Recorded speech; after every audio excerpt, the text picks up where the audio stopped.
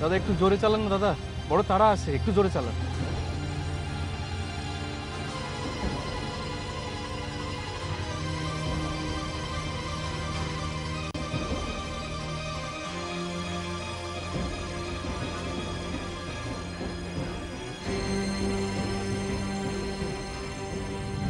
মানুষটারে যদি আটকাইতে না পারি তাহলে যে বড় অপরাধ বোধে ভুগুম কিরণ। আর একটা জীবন এই অপরাধ বোধ লইয়া বাঁচুম কি কইরা কত।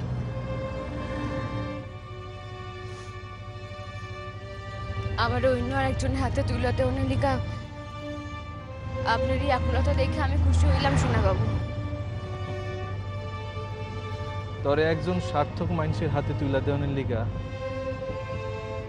আমার এই আকুলতা টুকরে তুই যে প্রশংসার চোখে দেখবি,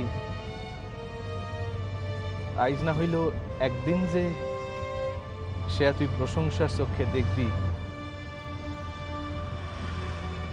এ আমার দৃঢ় বিশ্বাস রে কিরণ।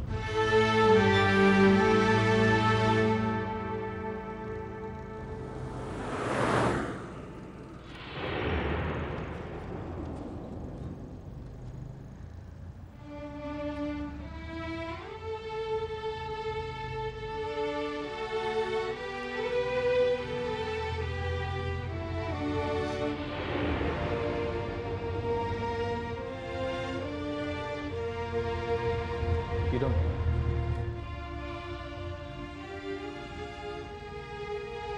কিরণ রে, কোন দেখ কিরণ, আমি চাই এত দীর্ঘ লড়াইয়ের পর তুইও একখান সংসার পা, একখান সঠিক মানুষের পা। কইতে পারো সেয়াতে আমারও স্বার্থ কিছু কম নাই। আপনি স্বার্থ কিরণ, তুই সংসারী না হইলে আমি কেমনে মনস্থির করে সংসার করি কত। তুই যদি তোর এই জীবনে একজন কিরণ, তোর এই জীবনে তুই যদি একজন সঠিক মানুষরে হারাইয়া ফেলাস, তাইলে আমি কি কইরা তোর ময়না ভাবিরে লইয়া সংসার করি ক।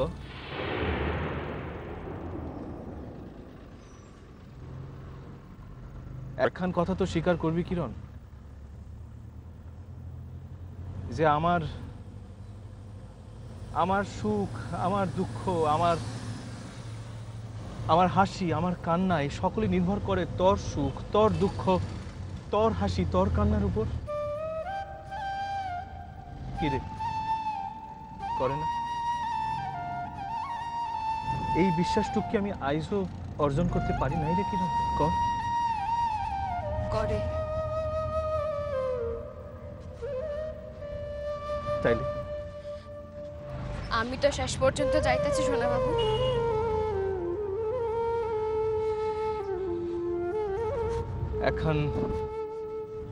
এখন প্রশ্ন মনের ভিতর থেকে উঠা আইতে চাইতেছে কিরণ। কোন? আমি জানি না এই জীবনে এই প্রশ্নখান করণের সুযোগ আর কোনোদিন পামু কিনা। কি এমন প্রশ্ন? বড় ভাইটাল প্রশ্ন রে কিরণ, বড় ভাইটাল প্রশ্ন। কোন? আমি আশা করি তুই এই প্রশ্নের সত্য উত্তরখান দিবি।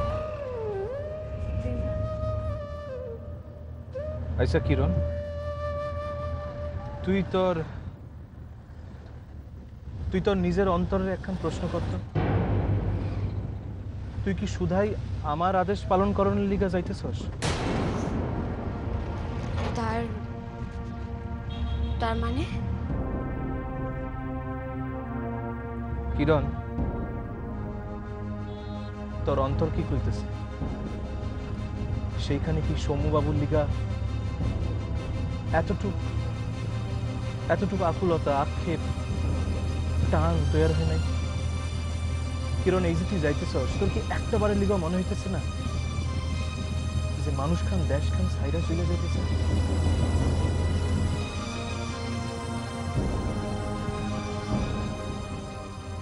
কিরণ, এই প্রশ্নের উত্তরখান জানা আমার লিগা বড়ই জরুরি রে কিরণ। আমার এই প্রশ্নের উত্তরের উপর আপনার কি নির্ভর করতেছে? কি জানি, বোধহয় এক পরম শান্তি নির্ভর করতেছে। মানুষ খান আমার রোজকার দিন ভরে রাখছিলেন এক এক অসম্ভব ভালোবাসায় আর নিবেদনে। আমি মানুষ খানের উপেক্ষা করলেও তার তার ভালোবাসার নিবেদনের উপেক্ষা করতে পারি নাই শোনা। মাঝে মাঝে আমি অবাক হইতাম, আমার লেখা না তুচ্ছ সামান্য মাইয়ার প্রত্যেকটি সুখ সুবিধার দিকে তার এত নজর। কতখানি সমর্পণ থাকলে এত এত ভালোবাসা যায়। এ কথা সত্যই যে তার এই সমর্পণ আমার অবাক করছিল, বিস্মিত করছিল। আমি এই সকল কথা জানতে চাই নাই কিরণ। আমার প্রশ্নখান বড় স্পেসিফিক। হ্যাঁ, আমি তারে মিস করতেছি। বাস, আমার আর কোনো প্রশ্ন নাই কিরণ।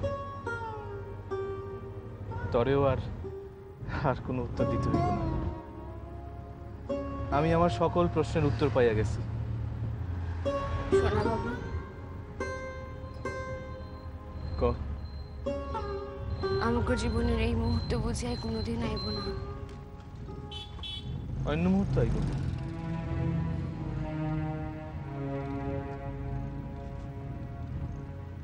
কিরণ,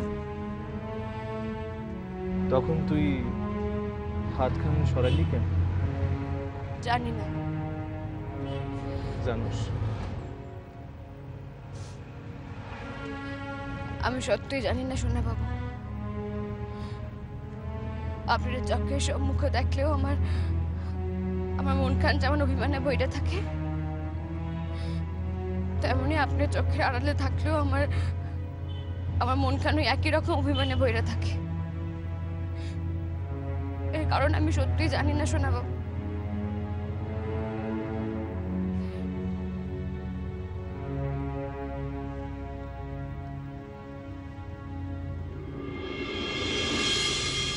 কারণ খান আমি জানি কিরণ।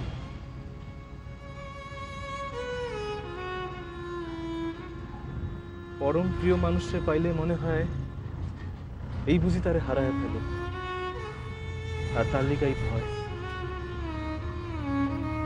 আর সেই ভয়ের থেকেই আকাশের লাখান ব্যক্ত এক অভিমান। আর পরম প্রিয় মানুষে না পাইলে মনের ভিতর এক নিবিড় দুঃখ জন্মায়, আর তার লিগাই পৃথিবী ব্যাপী এক অভিমান। কিরণ, ভালোবাসা আরেক নাম যে অভিমান। সে তো তুই আমি দুজনেই আমাকে জীবন দিয়ে জানছি। দাদা এয়ারপোর্ট এসে গেছে। আপনি বাদিকে রাখেন। কত হইল? 50 টাকা।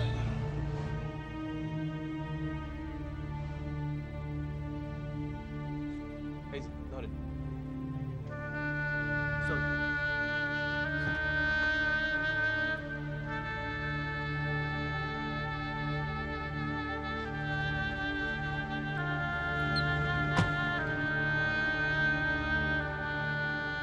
আমার কাম শেষ। কাম শেষ?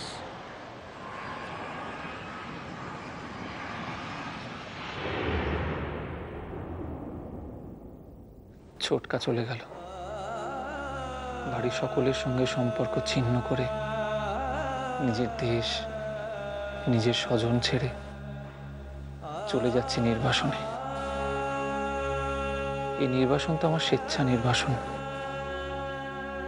শুধু একটা মানুষের কাছ থেকে প্রত্যাখ্যান পেয়ে আর সবাইকে ছাড়লাম আমি।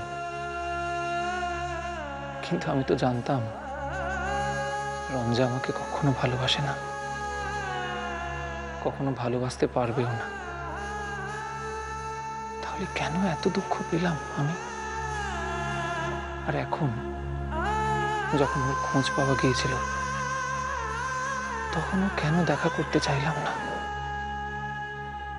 এ কি নিতান্তই অভিমান, নাকি আমি ওর উপর থেকে সব আগ্রহ হারিয়ে ফেলেছি তাই? কিন্তু তাই যদি হবে তাহলে তাহলে আমি কেন সব ছেড়ে চলে যাচ্ছি? আমি যে নিজের মনে ওকে স্ত্রী বলে ভাবি এবং আজীবন তাই ভাববো, এতে তো কোনো সন্দেহ নেই। থাকো রঞ্জা, যেমন ভাবে শান্তি পাও তেমন ভাবেই থাকো, ভালো থাকো।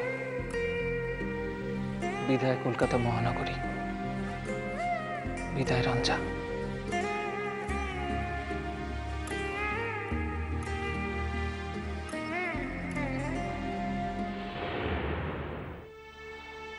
আমি আর আগামু না রে কিরণ, তার নিকট তোরে একাই যাইতে হইব। ইয়া তখন দুইজনের একান্ত বোঝাপড়ানোর সময়, এই সময় তৃতীয় ব্যক্তির উপস্থিত সেখানে ঠিক না কিরণ। পরে আমি তখন বাসায় গিয়া শম্ভুবাবুর লগে দেখা করে আসুন। আর যদি তারে না পাই? এখনো সময় আছে কিরণ, লাইট সারানোর এখনো দেরি আছে। তুই যা, সময় নষ্ট করিস না। আমার বিশ্বাস তুই ঠিক তা দেখা পাইবি। আর যদি তা দেখা না পাস তাহলে আমি বাইরে অপেক্ষা করতেছি, আমি তো আর ঠিক হয়ে জানি না। যা। শোনা বাবু, কিরণ, জীবনের সঠিক সময়ে সঠিকভাবে ব্যবহার করতে শেখ, নাইলে সারাটা জীবন তোরে অনুশোচনা করতে হইব। যা কিরণ, যা, সময় নষ্ট করিস না, যা।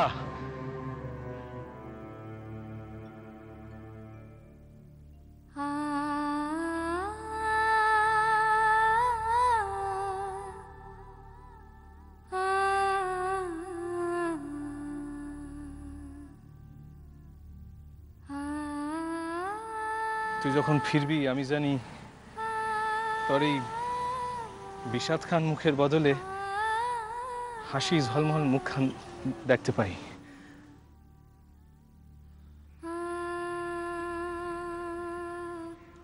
যা।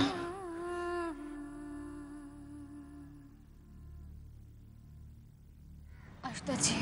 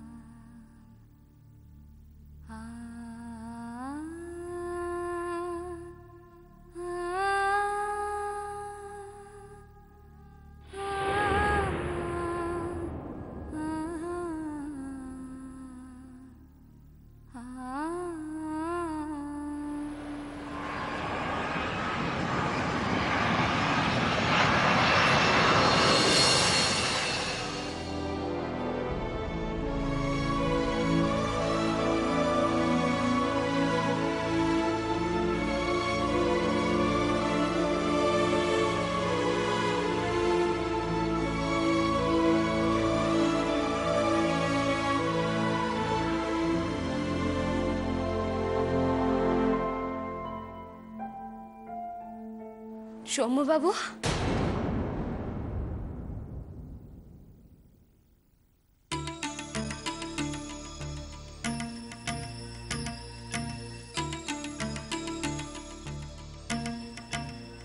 আপনি?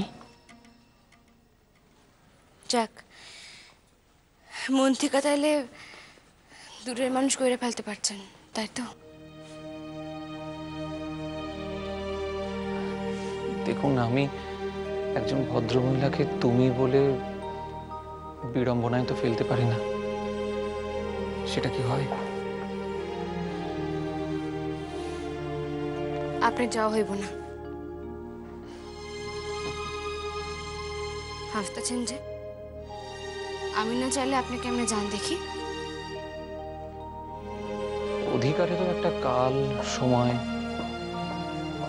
থাকে রঞ্জা, সেটাও আপনি পেরিয়ে গেছেন।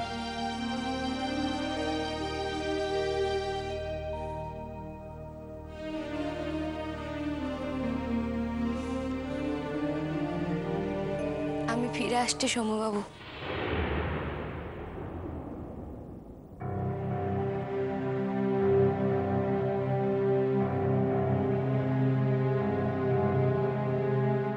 কিন্তু আজ যিনি ফিরিয়ে নিয়ে যাবেন সেই মানুষটা, সেই মনটা আর নেই রঞ্জা।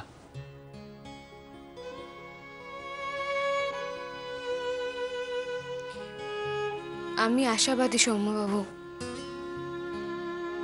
আমি বিশ্বাস করি যে আপনি অন্তত আমার ভুলখান সংশোধনের একখান সুযোগ দেবেন। কিসের ভুল? মনে মনে যারা নির্ভর করতাম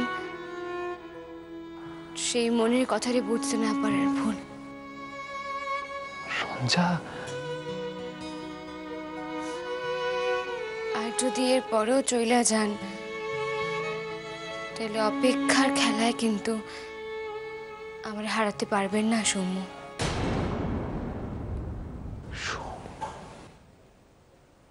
রঞ্জা? হ সৌম্য, এরপরও আপনি চাইলে আপনি ফিরে যাইতে পারেন। তাই একখান কথা মনে রাখবেন, আইজ থেকে কিন্তু আপনার বাসায় আপনার পরিবারের লগে আর একজন মানুষও আপনার ফিরে আসার প্রতীক্ষায় দিন গুনব।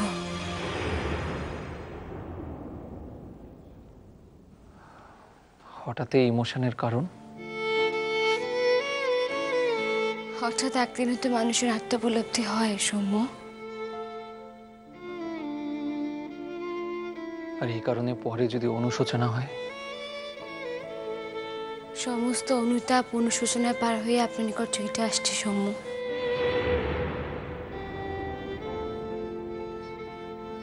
অবশ্য আমি দাবি করুন না, আপনার মনের উপর তো আমার হাত নাই।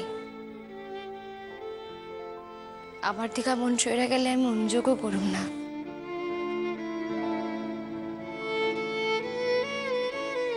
বরং আমি বিশ্বাস করুন যে এতে আমি ইন্ধন যোগাইছি।